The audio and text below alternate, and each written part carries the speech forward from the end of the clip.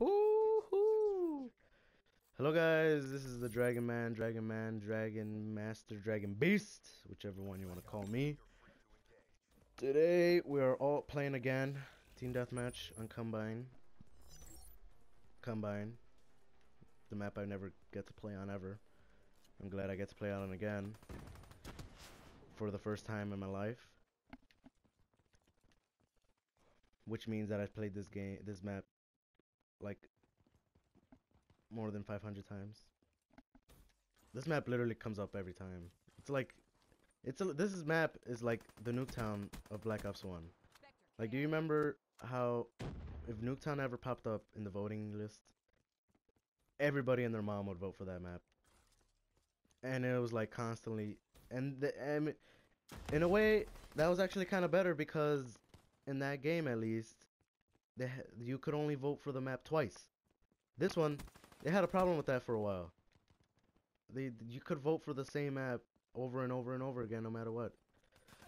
And it was just really frustrating. Oh yeah, I'm just getting messed up.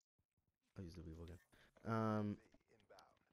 And I don't know. This is just really annoying because I don't want to just keep playing the same exact map every time. It gets really repetitive. Even though this game is repetitive on its own, playing the same map over and over again is even worse. Let's see what we could. Oh, in this episode, we'll talk about a story that this guy in my welding class had told us. This guy is constantly telling us stories. Let's call this guy Scott. This guy Scott frickin' told us one time, cause I don't even remember how that subject came up, but we were talking about someone got a wrench.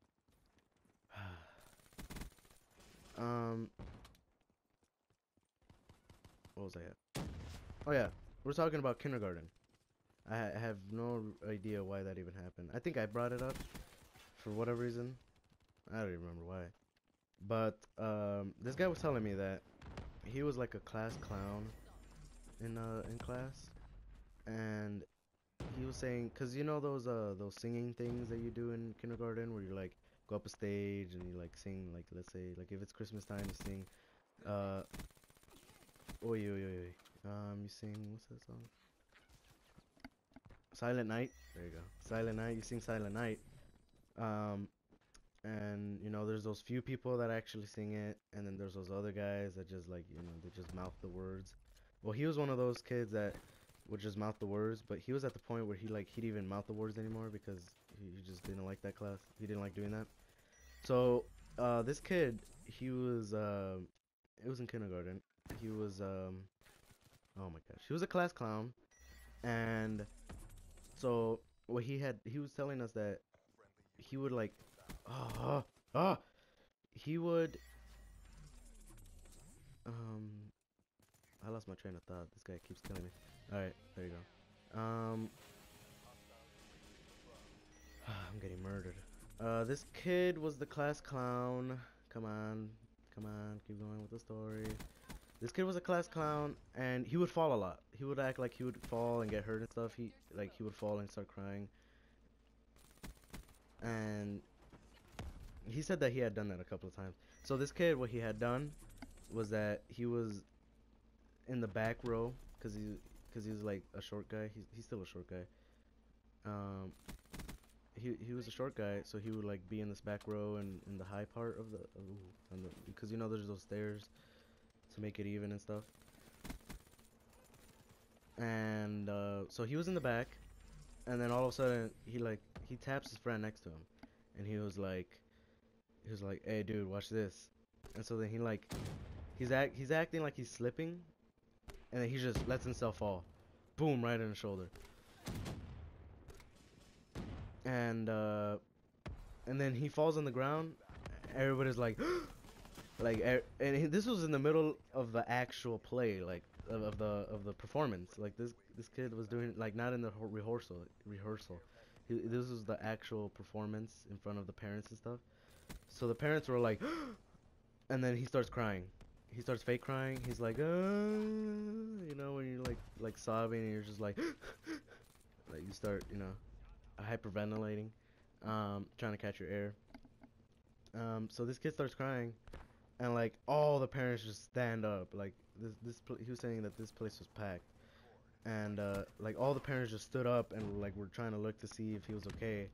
And he was telling us that when he fell, he had pulled his friend down with him.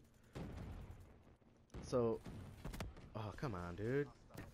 Uh, so he pulled his friend down, and I don't know what happened to his friend, but his friend actually, him and his friend were crying. This kid was acting like like Scott was acting like that he was crying. He wasn't actually crying. Oh come on, dude. I'm about to go negative. Yeah, I went negative. Okay, so this kid, he acts like he's crying, and this friend actually does get hurt. Like he his like I think he like hits his head on the ground or something, and he actually starts crying. But he didn't get in trouble with it because since he was crying too, he thought he slipped and he tried to catch himself.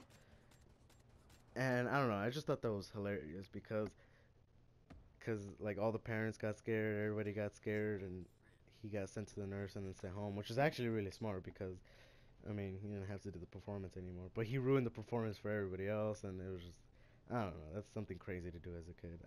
I never would ever think of doing that. I went negative. I would never think of doing that as a kid. But some crazy stuff did happen when I was a kid. So I'll talk about that maybe in the next episode, episode 7 or episode 8, 10, whenever I feel like talking about it. All right, well, that was the end of this episode. Thank you for watching. Thank you for listening. Dragon Man out. I'll see you in episode 7. 7? I don't even remember. It's probably 7. Pretty sure it's 7. Alright. See you in the next episode.